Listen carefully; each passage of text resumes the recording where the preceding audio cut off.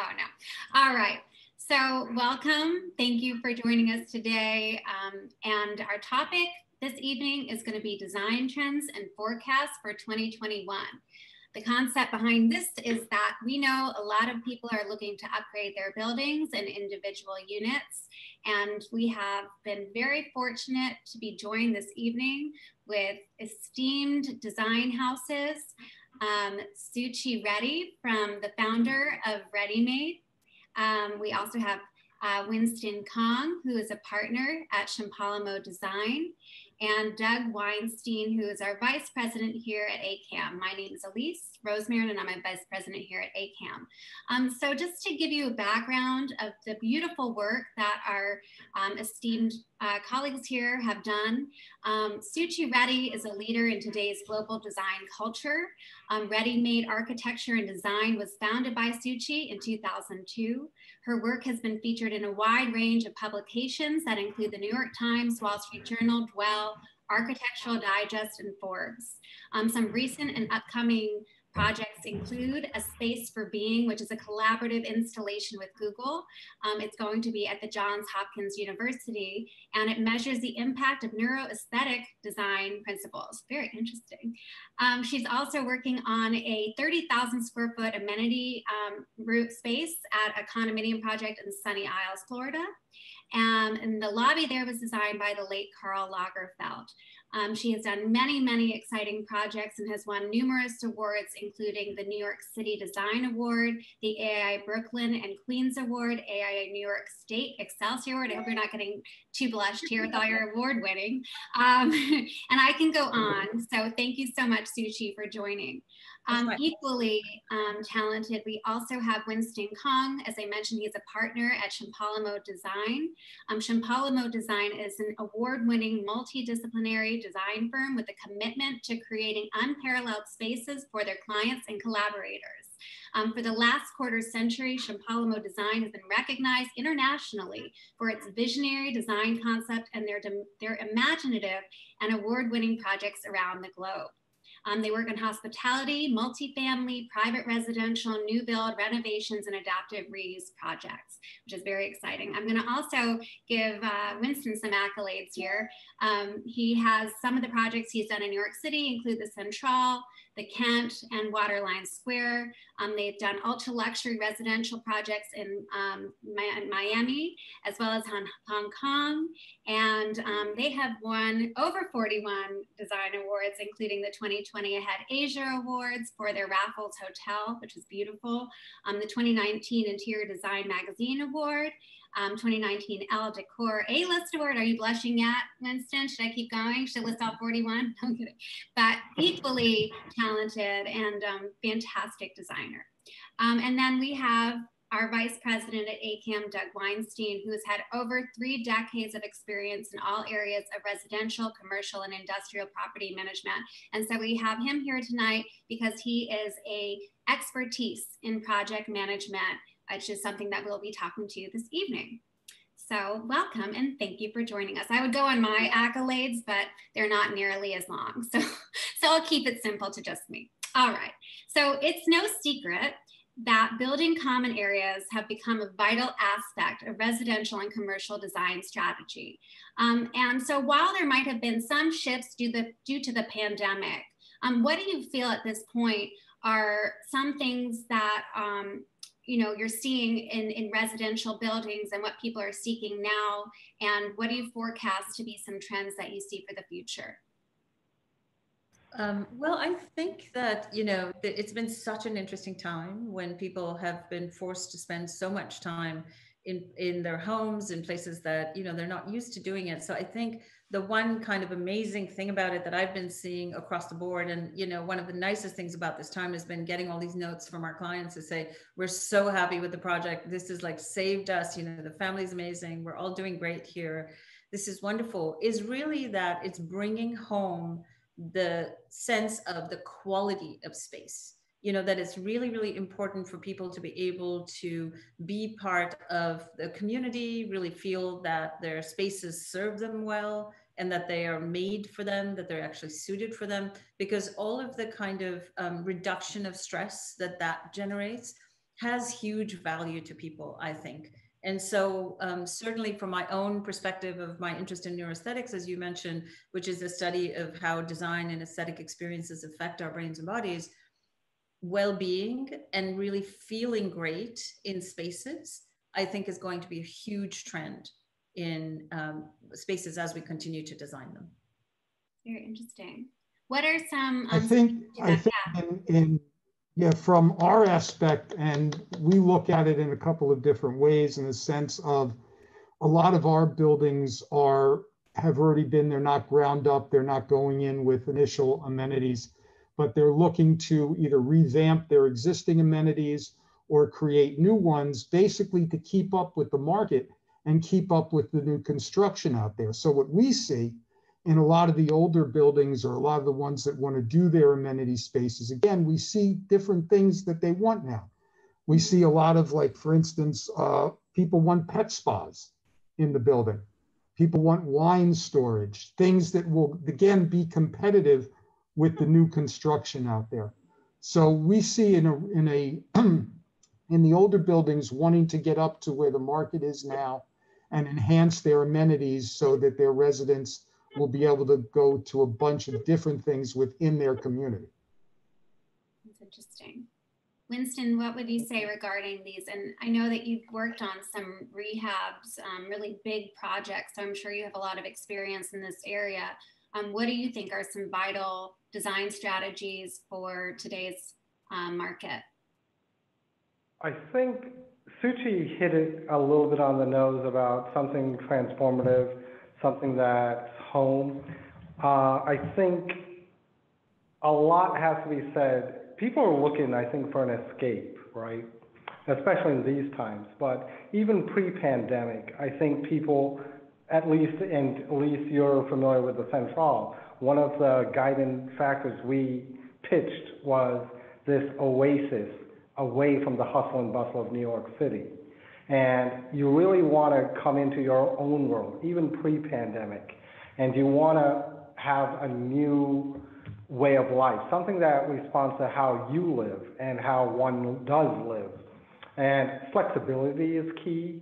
Doug mentioned a few of the ideas of the wine rooms that a lot of the current ground-up buildings have, and those amenities like wine rooms, pet spas, pet storage, pet dog walks, dog washes.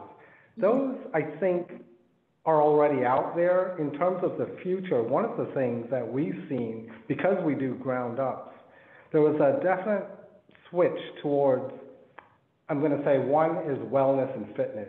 You know, everybody has the fitness room. The wellness center is another component. And the Central has a bit of that with its treatment rooms, the showers, the steam, etc. But there's even talk about, is there a way to incorporate maybe a medical facility? Alexandra attempted that, not in a multifunctional space or condo building, but she did try to bridge at one point in Connecticut, a place called Shireen, which was wellness, yoga, and some medical capabilities. So I think there's going to be an attraction towards that. I'm working on a project right now in Naples with an older demographic where treatment is important and wellness is important. Fitness, you know, is another one. Previously, I think fitness rooms, for instance,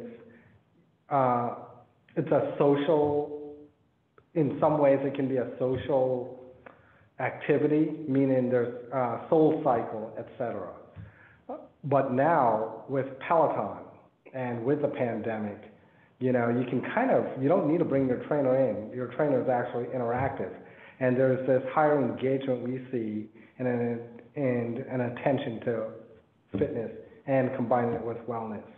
There was also in some of the project that you might see later in Fisher Island, Plaza del Luna, there's a little bit of a shift with an F&B venue. And that's a very hard thing to incorporate into the multifamily or condo developments because it raises prices on HOA, your fees, basically, condo dues and fees. And so how do you balance that? Fisher Island, you know, Palazzo della Luna on Fisher Island had a shot at doing it because they're an island and there's limited spaces, places to eat outside. I think there are like 3 restaurants, but after that, they're also very expensive. So they were able to somehow balance those numbers and get that to work. And then with the pandemic, not being able, with restaurants closed, et cetera, how great is it to have in your lobby or as one of your amenities, a place to have a drink or have a light snack or fare. It's really fantastic, and I've been privy to that. We're also speaking to another developer actually in Florida who's considering bringing in the F&B venue. And that's a beach. With people who've been doing that I see, I concur with Winston. I really think that's a huge trend. And this idea of tech in this time of distance that you can really work out by yourself now. And STEM lab, yeah. So is that kind of sorry, I was going to say, is that shifting the way that you view common areas? And, you know, Doug, you were just speaking to additions of pet spas and wine storage, but, you know, are there ways that you're seeing buildings rethink spaces and, you know, prioritizing certain advancements, even in an older building over others to kind of go with what the current trend is? Well, I think one of the things, and to go on to what Winston was saying before, one of the things that we're seeing that has been prevalent in new construction, but is also now coming into older rehab, is that not necessarily a full service F&B, but we're seeing a lot of automated, for lack of a better word, high-end convenience rooms in buildings where someone can go in and get a prepackaged salad, a sandwich, wine, beer, that type of thing. And some of the older buildings are looking to incorporate that, again, taking their lead from the newer construction amenities. That's absolutely right. It's funny you say that because one of the projects we were working on, which had a younger demographic, the targeted demographic in Hong Kong was in their 20s, early 30s, first home buyers. Their parents may help them. We did include an F&B venue. I think some of you, Doug, you're talking about pet spas. One of the pitches that we had that the marketing team wanted, but it didn't get finalized, it didn't get done, was not only a pet spa, but almost like a pet hotel, meaning you travel a lot. You know, and I found it very interesting because we try to develop the idea. When you travel, who keeps your dog? Do you keep it with a dog walker? Do you find a friend who can house it?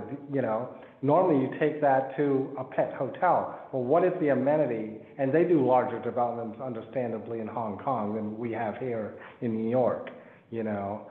So could you get the numbers to work? And is there a viable place for that?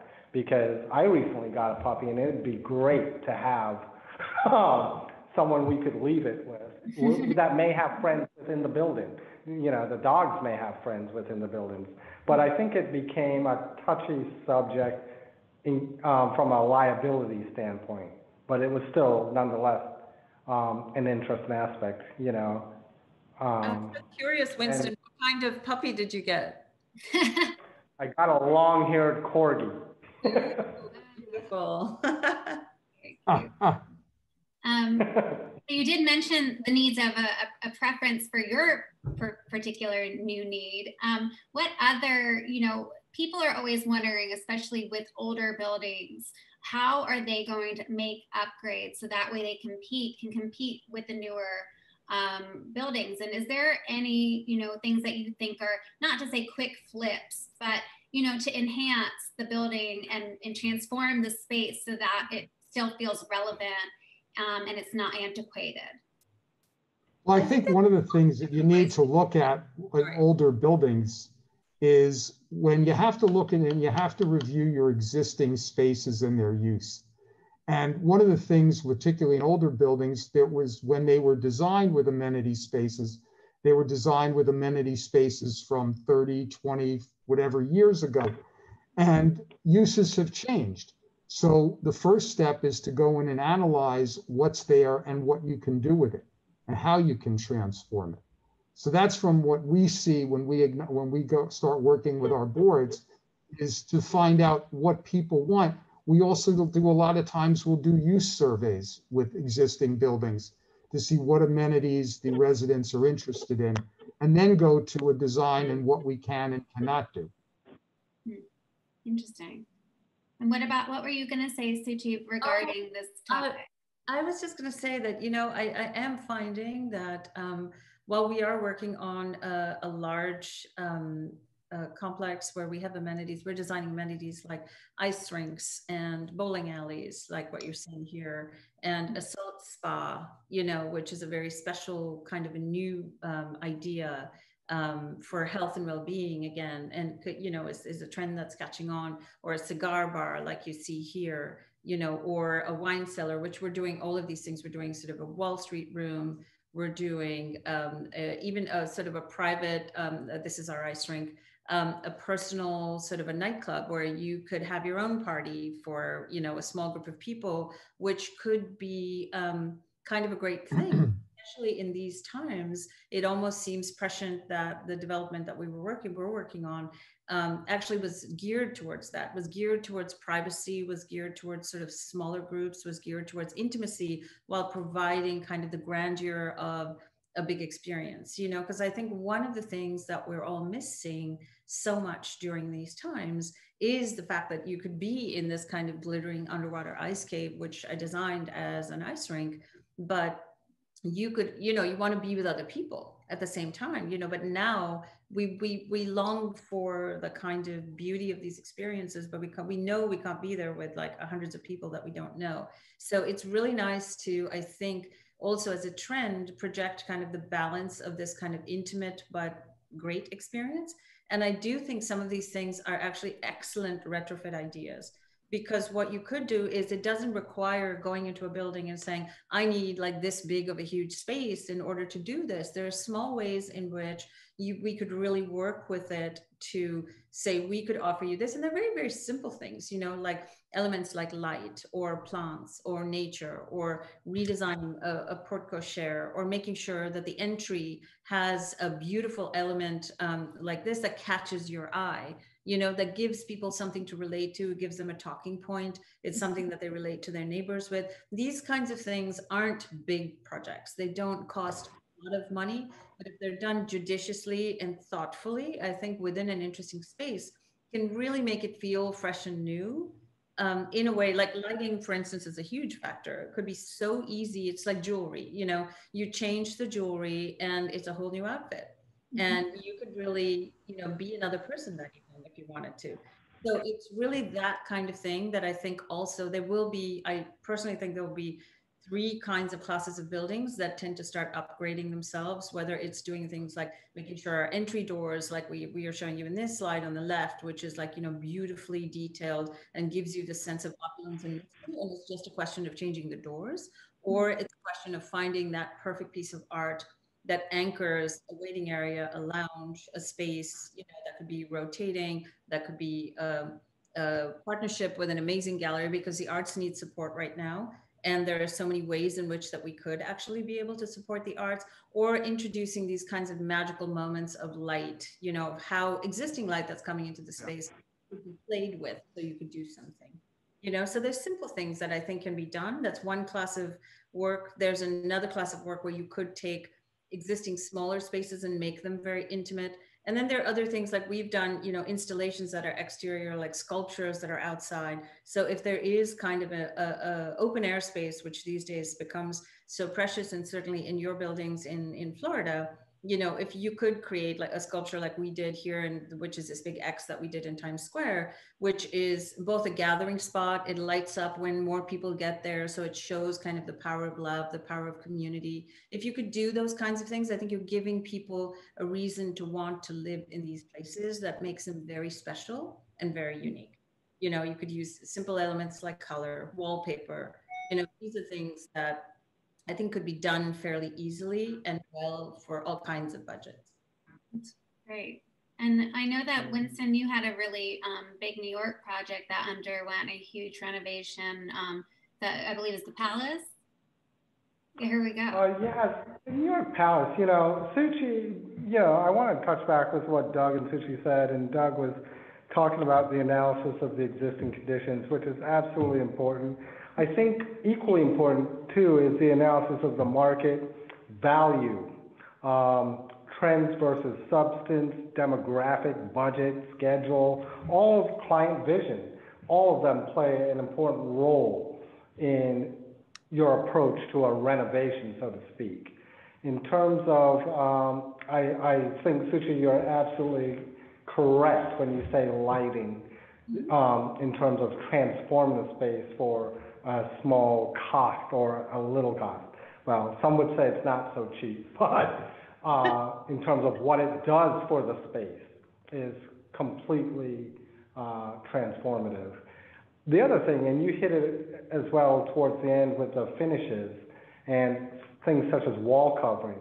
What we're showing at the Palace, which is not a condo, but if you think about it, surface finishes, analyzing what dates the space. This is the New York Palace that you see before, and it had a motley assortment of colors, not just in the marbles, just in general. And by streamlining that, to make it, and I'm sure it was grand back in the heyday, streamlining, taking what you can do and just changing the surface finishes. The red marbles in the columns below existed. We did gut the floors, and we did extend the fireplace detail on the lower floor to give a grander sense of arrival off of Madison when you approached. And it's literally paint and plaster. But just when we designed this several years ago, you know, we thought that cleaning it up would actually help transform it and keep it or make it appear fresh. I think there's also this idea of comfort, you know, that I forgot to touch on. And Winston, I think it's so beautiful to see this, how you guys are working with like scale and proportion in this image where you're really like anchoring and doing all of this beautiful like jewelry and lighting. But the spaces also need to feel comfortable, I think, for people more and more, you know? Yeah. No, absolutely. And there is a trend where, you know, a long time ago when we started out in the multifamily developments, I think the wood finishes tended to be a little bit shinier. And, you know, the stones tend to be more polished. And, you know, years later, here we are, and we're going to, rustic would be the wrong approach, but something maybe more honed stone finishes and lighter woods that aren't rustic. I think rustic is going away, but lighter and brighter, things that feel refreshing.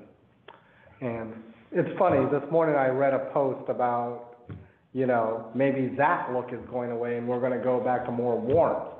So again, trends, you know, they're fickle, they shift.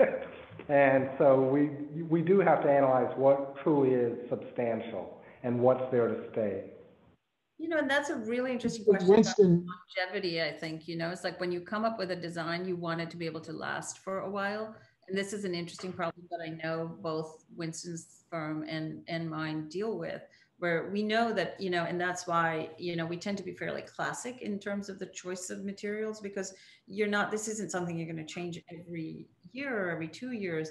You want what you do to really be able to stand the test of time and really be welcoming and nice to people. You know what I mean? That people can feel a relationship. So really having these kinds of rich materials and beautiful things. And I'm always a fan of texture. If it's not super rough, I'm always like, you know, I want to feel like I want to touch things. and touching things. Even if you can't touch them, you want to feel like you want to touch them, you know, and that is immediately a connection to a space that it creates without you even knowing that that's what you're feeling. You know what I mean? So as designers, there's a lot of tricks that we can employ to make people feel connected and welcome in spaces. Do you generally recommend that people stick with their current time? For example, if a building is made in the 1960s and it hasn't been touched since, would you recommend that you enhance that? Or do you usually, go right to the future and design that way? What do you think is the best way? Because I know, question. Yeah. That's an absolutely great question. I think it depends on how well it was designed. You know, if it was like a model of the highest form of 60s design, absolutely, you could keep that and play with it. If it wasn't, and if it was a mediocre effort at doing that, then I think it leaves a footprint. So it's really a question of, the quality of what you're looking at. It's just, this is what we do as designers all the time. We're assessing the quality of things. We're assessing the qualities of what we us to find the median that's actually going to be great for the client and really make it the space that they're going to, and there is that feeling like when a place is beautifully designed and you walk into the lobby of your building and you feel like this is home and this is incredible and it elevates your spirit, that's what we want to do, and that's our honor and our privilege as designers to make that happen for people. And it's absolutely possible to do that, I think, regardless of the style, regardless of the budget. There's ways in which to do it. You just need a willing client and a collaborative designer in order to be able to get that to happen. And that's the only way you get good design. Mm-hmm. Okay, so I know that a lot of buildings usually don't want to do capital improvements all at once because it's obviously a very big expense and it's time consuming and it involves a lot of planning and strategy. So with that being said, if you had to make an executive decision, and I guess it's all things being equal, would you upgrade lobby, hallway, or amenity space, meaning roof deck, common workspace these days, given the option to improve only one at a time? This could be anyone. I think from our aspect, hearing Suchi and hearing Winston, and and their phenomenal designs and everything, but it comes down to us to be the ones that we handle logistics and we figure out how our clients are going to pay for them. So one of the things that you have to do, Elise, is as you mentioned, one of the things that you have to do is create a comprehensive plan on a building that is wants to do numerous projects. And it goes anywhere from within budget constraints to logistical constraints. For instance, if you have a lobby, depending upon how that lobby is laid out, for instance, you may be changing the layout. You may have to move people in different traffic patterns. So it all goes into the planning and the logistics on how to do back to existing building. Doing the intake, right, Doug? Of that you would assess from your population what they think is the most important thing. Right. I think it's not only, you're right. I think it's not only that, but you also, and we get asked a lot, from a logistics and a construction point is, when we're dealing with amenities, is there any ROI in amenities? And we always talk about how there's two ROIs in amenities. The one is a literal ROI if you're doing an amenity space in some buildings that have a income producing capability. Like if you're doing a party room or you're doing a billiards room or something that the association can garner income from. That's a very concrete idea. But then the figurative ROI is what is that amenity renovation and the beauty that Winston and Suchi are bringing to your building is going to increase your property value. And that's an unseen ROI, but it's definitely something to consider when an association is doing their planning. And that's absolutely right. And the figurative ROI, that transformed space, really what you're looking for is something that transforms lives, how we live, how do the residents live. And Suchi kind of hit it with that exterior space. From a cost standpoint, exteriors are a lot less expensive to renovate than interior spaces, but provide such a wonderful outlet and need. We don't always have it penned in the cities you're in, particularly in New York, Hong Kong, areas that are tight, that really have dense populations and land is so expensive. If you can provide some form of outdoor amenity, whether it's summer grills, summer kitchens, dog runs, dog walks. Elise, you remember the one at the Central. We had the dog run. I'm sure that's going to get plenty of views. We had the great second floor outdoor terrace that was a backdrop and in some ways a party room, an outdoor party room that was accompanied by the interior lounges and game areas and public amenities. And we see that more often, that a lot of developers, even in Florida, that does have space, or a project in Atlanta that we're working on, the exterior and outdoor experience was equally important, because that's really transformative for life and how we live. I totally agree with Winston. I'm on the board of my building, which is on Lower Fifth in New York, in the Village. And we put in these little gardens in front of our building. And of course, because I'm the architect on the board, I got to be, instrumental in having to do this work for the building. But it's fabulous. It's the change that it makes. It affects everyone. That's the other thing about what Winston's saying about the exterior and about these things, like, just making changes to exterior lighting, for example, and the way in light a building these days. If there are details on the building that could be highlighted, you give it a new look. There's so many ways in which to think about this that really could upgrade both people's value, the effort that they put into it, and really, create this feeling of belonging to something that's elevated. I think that's a very interesting point, because I think a lot of times people overlook the aspect of the entire building's exterior, and they focus on, how it feels when you walk in the door, which is obviously very important. But the exterior is obviously it's what you see before you walk in the door. So you do have to make sure that the lighting and, all that is still updated in the same regard that you would update the interior. And I know that both of you also do interior design work as well, in addition to just building design in general. So what are some of the trends that you see for interior, meaning, solely focused on one's apartment, that you foresee coming into the next few years? Well, I think coming out of this pandemic, or certainly enduring the pandemic, the transformation of any space into a workspace becomes priority for a lot of people, so it's almost small things like furniture that could multitask, screens that could provide you acoustic and privacy while, your kids are making noise in the back, or, all of these other kinds of things.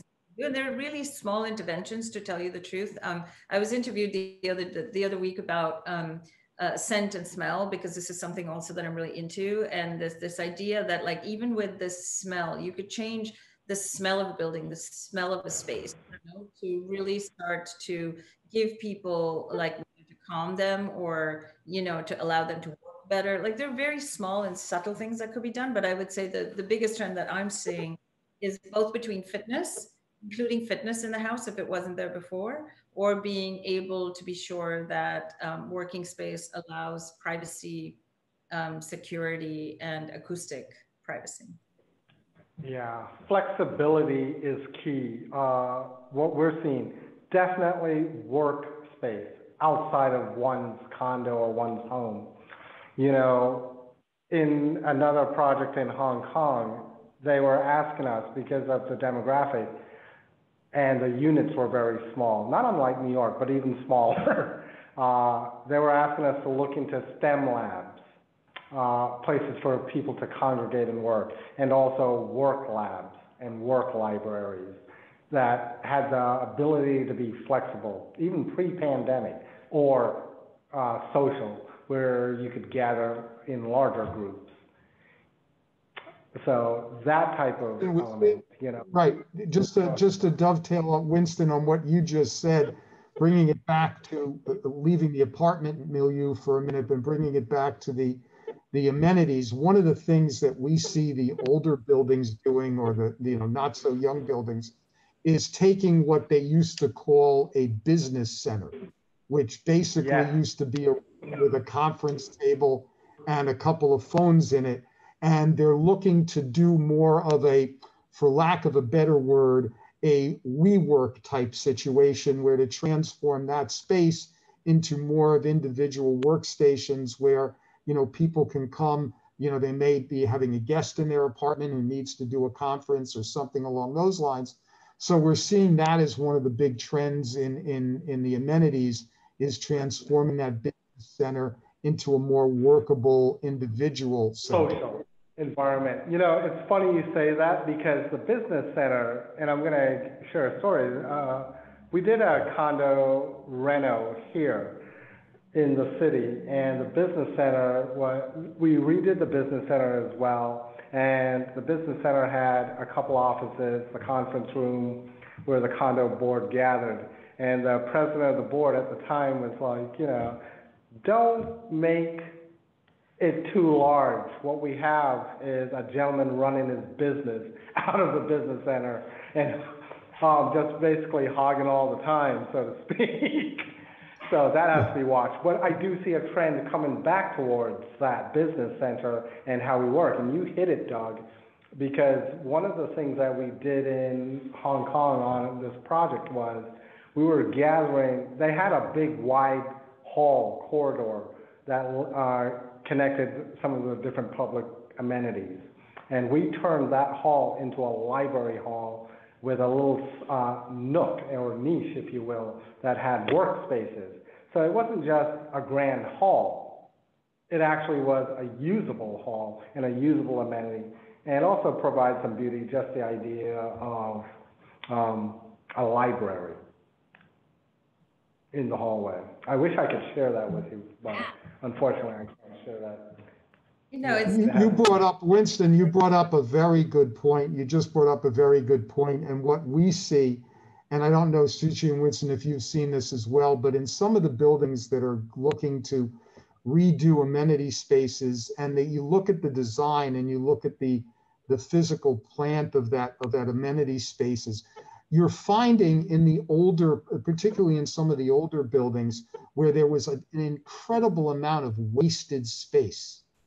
Yes. When they did the original design. And so in looking at that, when we go into a building, we'll look to see what we can reclaim and really just totally transform what before, and people are astonished when they go, I didn't know we had this much room.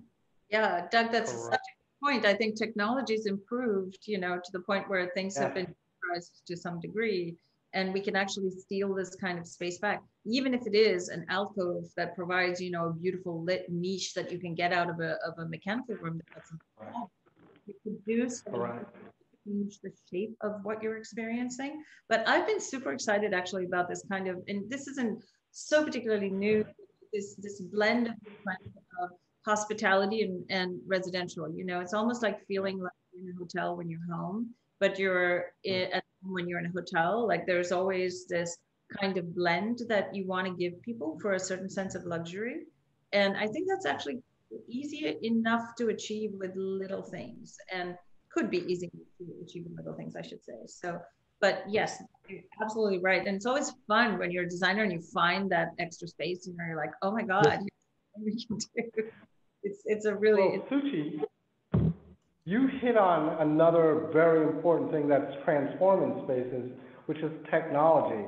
For that same project in Hong Kong, and you might have the slide here, one of the things we saw, and we talked about it earlier with everyone, is the flexibility of or what you call multifunction spaces. Meaning, we did it at the Chamberlain here in one of the slides, where the sports hall had a rock climbing wall, but on certain nights in the evenings, you could pull down a screen and it becomes movie night, so to speak, and that's been done numerous times. in Hong Kong, we took it to another level because of the technology. And there's this, I think it's kind of like a Wii. It's a video game that you project onto a wall and allows kids to play various types of games on there. We also introduced the ABS glass floor in the gym, which has all, you can see in this older style of fitness hall, the basketball, a little bit of a hockey puck, etc. But if you go to the 3D sketches, the kind of black and white, this is in Hong Kong. There's the video game that's projected onto a wall. And then and all of the floors, the basketball, whether it's squash, basketball, or short court tennis, that floor is a glass floor with an LED light that allows you to change the game on the floor. And we designed it in such a way, that the walls were in wood paneling. So we spent a bit of money on the wood paneling of the walls. So it became more of a convention hall when it wasn't being used as a sports hall. And this happens to be movie night, so to speak, if need be. That looks very fun. I would like that in my own house right now. I think also for COVID, New York buildings should consider rooftop outdoor screenings. Oh, yeah. Those would be really, really great. That, we were pushing that in the Great Lawn of this project, just like you have in Central Park, an outdoor movie night. And we're considering it for a project in Florida, although the temperature might not be conducive to that. But we'll see where that goes. I love it. So I want to open up the conversation now to have some Q&A for everyone, because I know that a lot of times you attend these and you're like, oh, I wish I thought of that after.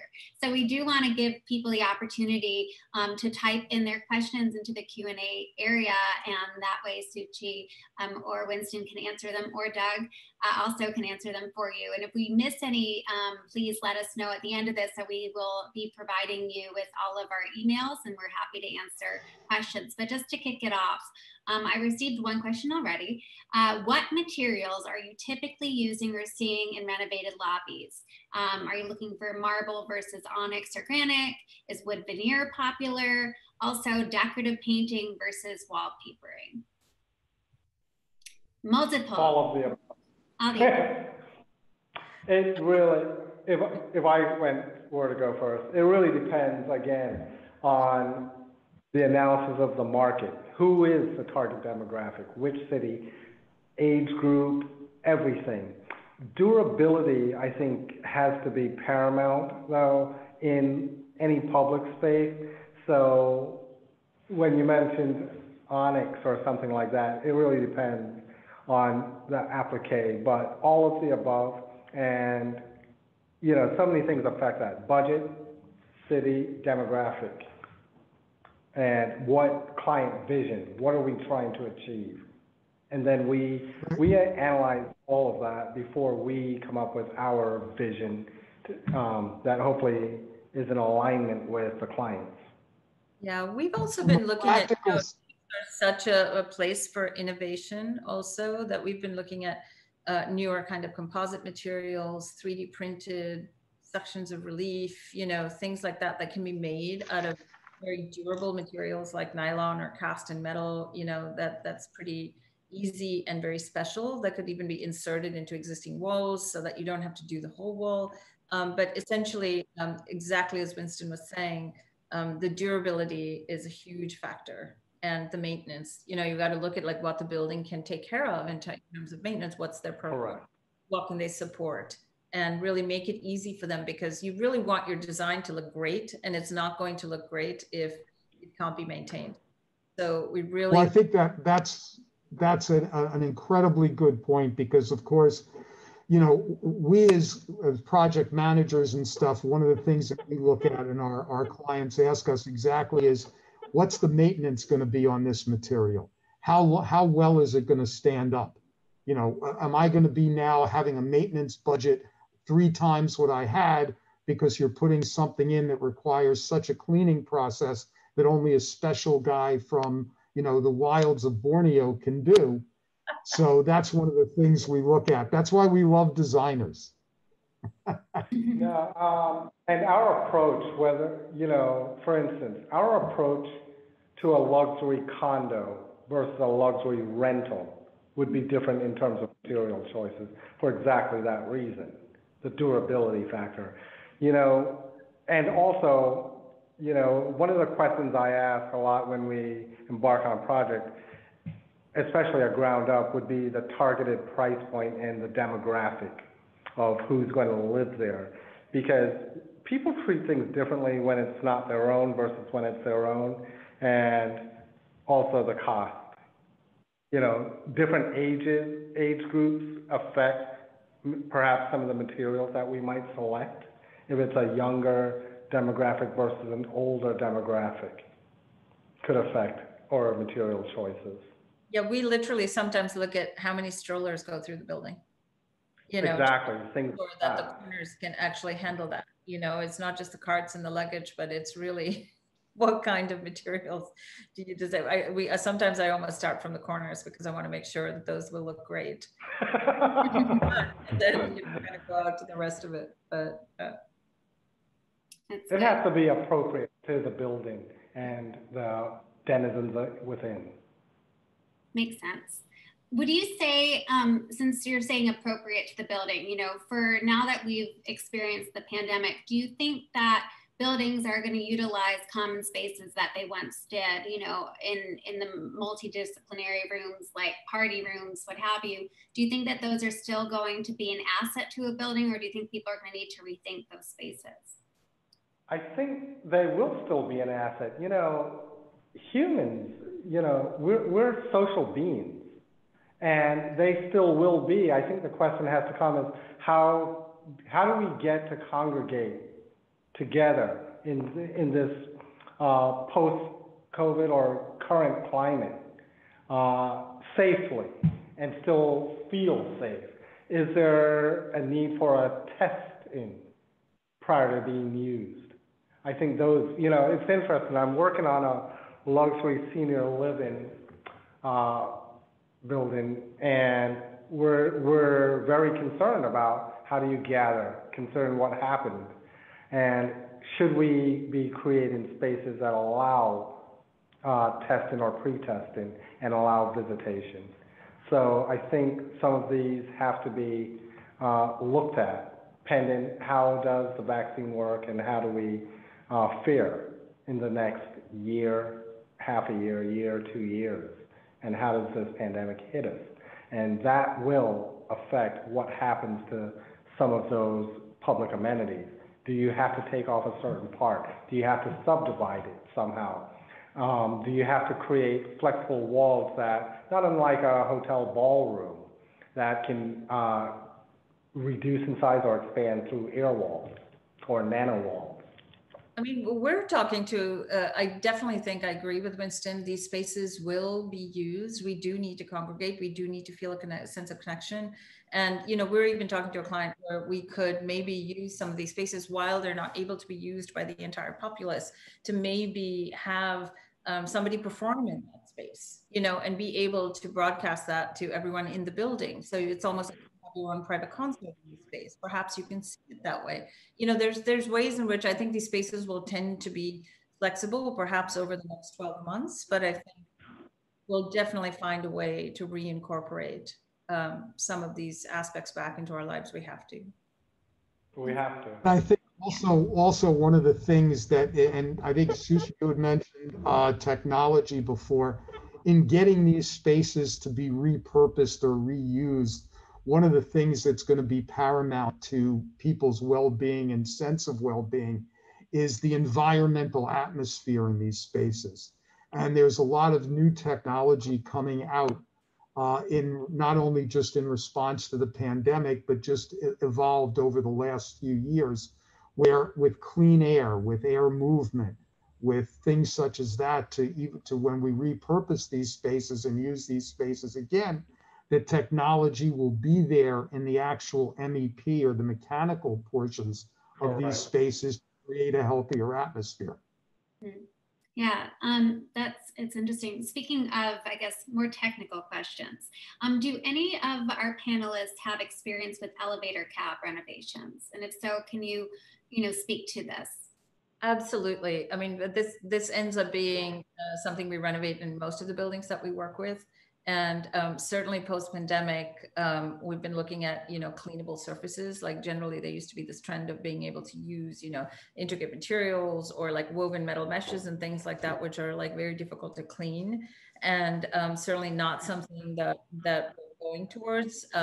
So absolutely, looking at it's the kinds of materials that we use. Like typically when you look at an elevator cab, you're looking at the materials and the lighting really generate that feeling in the space, and also the limited capacity of these spaces now. And while people need to wait to be able to use the elevators, so to also make sure that the space outside offers a place for someone to wait, or gives them something to look at or do or whatever. If there's a screen there between the elevators that can keep you entertained while you're waiting for the next thing, so you're not feeling like your building isn't serving you. Like there are things like that we're definitely talking about constantly with our clients. Interesting. And so again, also more utilization of space and more technical questions here. How are buildings using storage spaces like bike racks and luggage carts these days? Are they updating? Are they trying to make them modern? Or are they just, keeping them status quo? I haven't heard too much about the bike racks or luggage rooms. We tend to luggage carts. Our approach to luggage carts is they should never be seen. We take the approach from our hospitality background. They need to be convenient. They need to be close to the entry, but that's not the first thing I'd like to see when I enter the building. We talked about ROIs before, the exteriors, the lighting of the exteriors, and the value to buildings. Our hotel background tells us there has to be that sense of arrival. And a luggage cart is not something that anybody wants to see up front.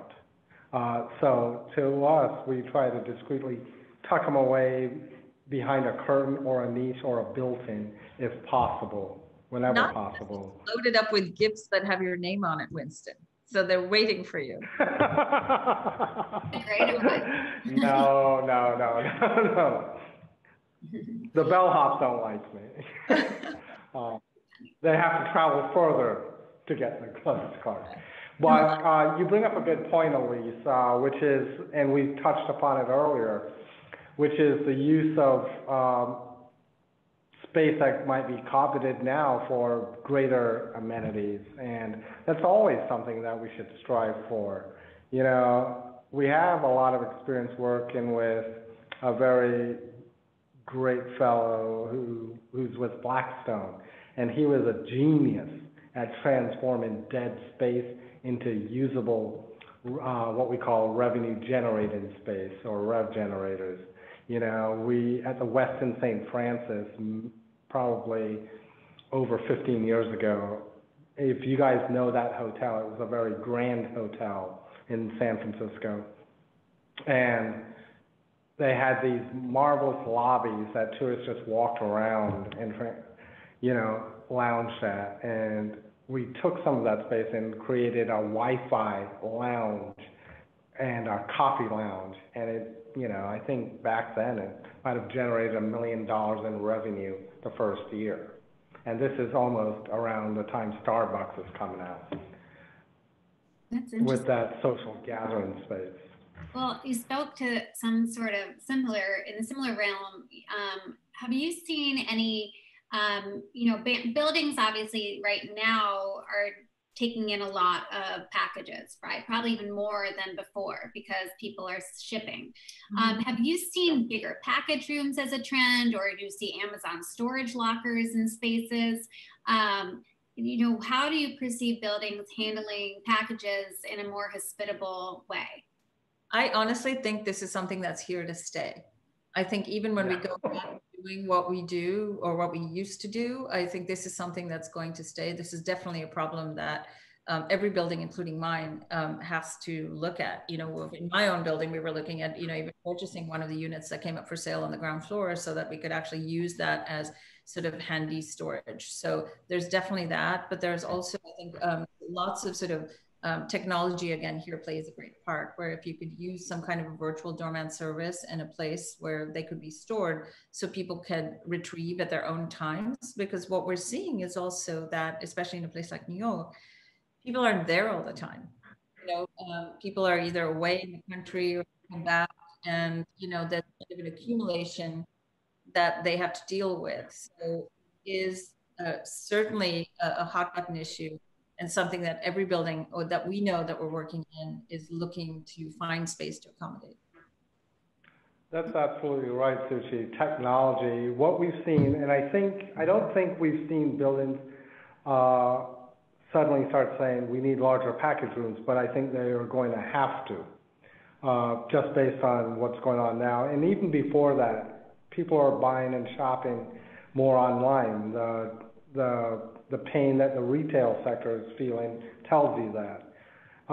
One of the things we've seen is, how do you do dry cleaning and that virtual concierge? And a building, I think it was in DC that we were working on, did have kind of like this two-way locker system where the dry cleaners had access to the key. You could put your clothes to be taken there, and they would come back and open it from the back end, not unlike a double-sided mailbox, and bring back your dry clean and leave it there without even the doorman coming in. So it's almost like virtual cleaning services.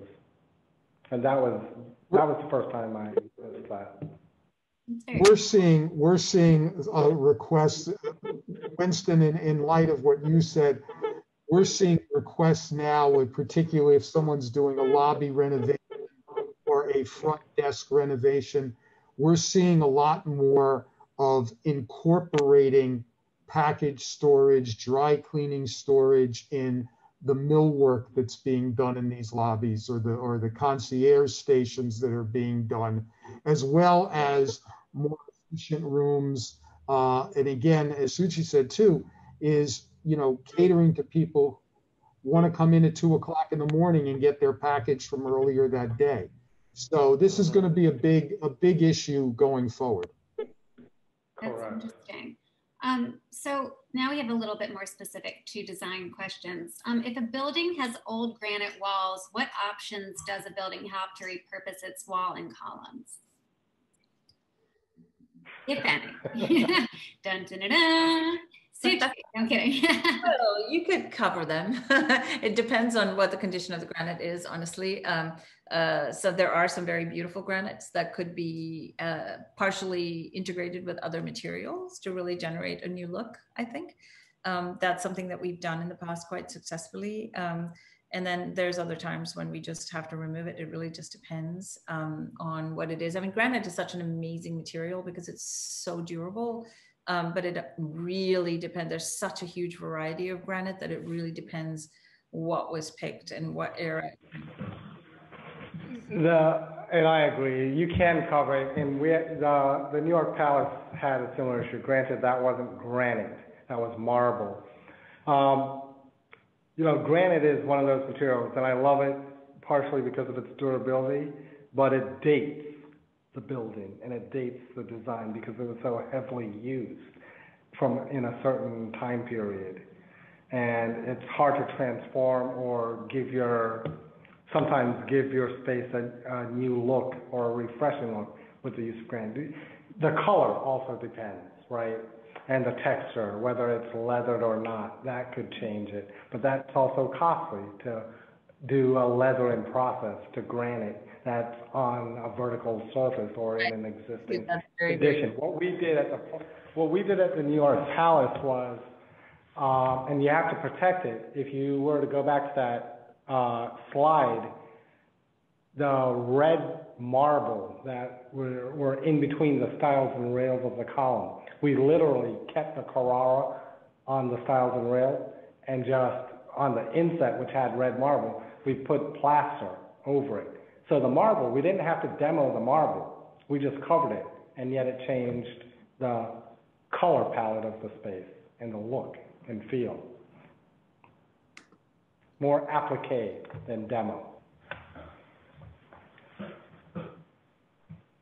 But plaster chips, so you have to protect the edges or the outside corners. And it depends on where it's used. There you go. All of that, all of the red marble on the slab and on the lower columns, we literally just colored it in purple, in white plaster. Same. So you obviously both have a lot of experience with repurposing spaces, enhancing spaces. This is kind of a two-in-one question. One would be, how would you, if you're looking to certain demographics, do you have any tips for designing common spaces for older demographics? And if you're working in a space that you need to reprogram, what would you suggest as far as making it more modern for an incoming generation? So these are both, I guess, generational questions, but buildings do face this. I guess the first one would be, how do you handle for an older generation? I think accessibility is so important. And I think honestly, whether it's older or it's just being able to be welcoming to a differently abled population anywhere is something that's really important. So there's, small things like the introduction of a chair rail, which is a very traditional element, but to be able to do that even in a kind of a modern way that could make it kind of hospitable to an older generation could be really great. It's just the small things that allow people to feel safe and to feel, like they can access things easily enough. And to make sure that, you're also looking at visual contrast, you're looking at levels of lighting, which is one thing that we hear a lot from our buildings that do have older demographics, or even, private residences when we work with people as they're getting older, or we do our clients' second or third house or whatever, they come back to us and they say, I am now needing much brighter lighting. So how can we do that? How can we dial up the lighting? How can we dial down the lighting in places where we need it? So they're the very simple kinds of things that I think can be done to make a place really feel like it's catering to a certain kind of a demographic. To welcome younger people is, I would say, a little bit easier, but on the other hand, they also tend to go through trends much more quickly. So our approach to that is really to be more sort of classic about it, and that's again another area where introducing tech into a building is great, because we find that younger generations are so used to using technology to access things, to make them work, to do all of these things, and they like the freedom of and the ability of doing that very quickly. If we're able to do that, and that's one thing I think that actually crosses both demographics. If you can actually have an app that's easy enough to use, or, a very simple thing, like if you have a building and there is no doorman, or the doorman is out for a certain period of time or whatever, or there's an extra entry door into your floor that you need to open and release, if you're able to do that through your phone, it's so much easier for people. And that's something that crosses, I think, both demographics, in terms of being an attractive amenity, in terms of being something that's easy enough to implement. That's good. So what are some ways that you can also, I don't know if you have experience with this, but changing spaces, reprogramming spaces in a building that would allow the building to be profitable and allow for profit generation? I guess, maybe something that comes to mind is something that you both were just discussing earlier, would be adding an element of maybe a small cafe in a lobby if your building is big enough. But maybe what are some experiences you might have had to that, or is that something you don't generally do? Well, we get involved in it. We get asked all the time. I mean, that's one of the biggest questions we get asked from our buildings is, how can we get income? Where do we have income space? And what Winston brought up a very interesting thing. I forget what building you were doing it in. One of the things that's happening is, for instance, I think he mentioned the dry cleaning, or the cleaning aspect of automated cleaning drop-offs. And typically, if you have a small space in a building where you can have an operator come in and do that, they'll usually return some income to the building for that. Things such as a small, we said it before, not necessarily an F&B, but a small convenience station where you'll have an operator that will stock it, that will give the building a percentage of their income or for profits or what have you. There's also the old adage back to, and again, this will be seeing how we come out of the pandemic, where you had amenity spaces that you would be able to rent out to residents. You know, whether they wanted to have a holiday gathering, or whether they wanted to rent out the media room for a family movie night, that type of thing. So we always get asked that. And I think that's going to be a request from here to eternity is, how can we maximize our space from a monetary value? And a lot of times it's not that easy. Either the building doesn't have the space nor the demographic to support something like that. Correct. Doug hit it, and we all hit it, Suchi as well. It's the revenue generated in spaces that can be rentable, and flexibility so that you have multiple parties. You don't want to have only one amenity space where one group rents it and you can't have your party as well. So flexibility and convenience is always part of luxury, and will bring back revenue and prestige to the building. The other thing and Doug's hitting on it, even if you couldn't have an F&B venue that worked, where your numbers work, one of the things we saw in Hong Kong was the approach to using something like an Amazon Go shop, which has limited manpower, yet you can get food and just pay with your Prime card, etc., and go through there. They were going to do something of that nature, but with their own brand of grocery store. We also saw, when I was there in these large developments, a lot of vending machines, believe it or not, but not like vending machines we have over here with just a bunch of snacks and soda or water. They actually had lunches, like, I don't know, soups or sandwiches. And I don't know how often they get used. Like I said, the developments that we see, if we have a 60, 7,500 unit residence, that's pretty big. They're in the hundreds, 1,000. So, and you'll see a few towers all in one zone. So they get a lot of foot traffic who can support those. But the different type of vending machines is very... Right. We have a lot, Winston, in echoing what you said, we have a good number of buildings in our Florida market, particularly of the newer construction of the, say, 400 to 500 unit size, that have that type of, thing. Nobody mans it. It's totally automated. They have both vending, they have loose items, and it is incredibly, it is one of the biggest amenities that's used in that building, particularly weekend evenings, that type of thing.